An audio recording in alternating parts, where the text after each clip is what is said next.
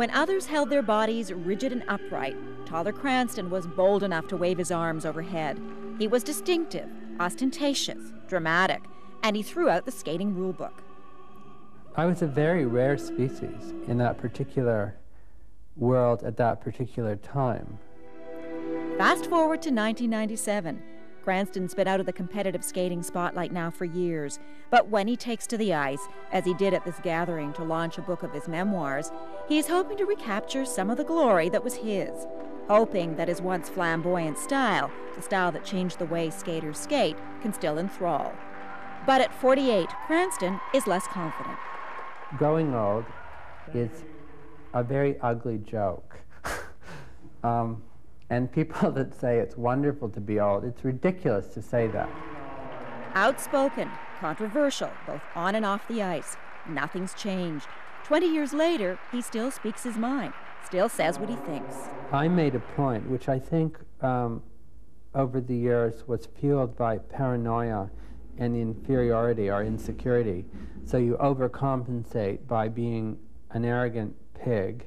Skating commentator Debbie Wilkes offers this view. He's a real paradox in personalities, because he's either so entirely full of himself or so completely down on himself that you kind of rock in this tidal wave of emotion that he has concerning his own personality and his own capabilities. Cranston insists the years have mellowed him somewhat, but he also says life out of the skating spotlight hasn't been easy. Cranston divides his time between this studio in Toronto and a home in Mexico. He says he lives on the money he makes from selling his paintings, something he's done since he was very young. It paid for his skating career. Although I have lived a turbulent, like topsy-turvy, like where's the next meal coming from kind of life, it has been a very textured, very creative life. I've always lived far beyond my means and have suffocated in luxury, even though, I can't afford a cup of coffee. And if Cranston likes to paint a picture of the starving artist, he also says it's been difficult adjusting to life without the constant spotlight. Fame is a terrible drug that one can become addicted to. And I've had a horrible 15-year period of struggling with this invisible adversary, which was skating. And because he's still struggling, he says, he hates it when people ask, whatever happened to Toller Cranston? Toller is kind of like the Madonna of figure skating. He constantly reinvents himself, always to promote the sort of Toller Cranston legend. And so he has written this book of memoirs, some say in an attempt to regain some notoriety.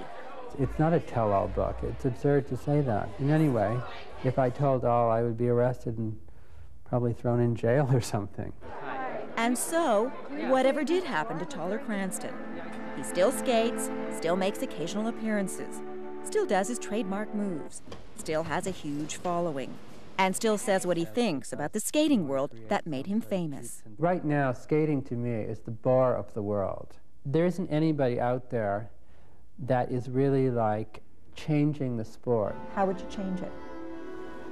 Well, whatever Elvis and Todd and Alexei are doing, I would be the complete opposite. Quintessential Cranston, after all.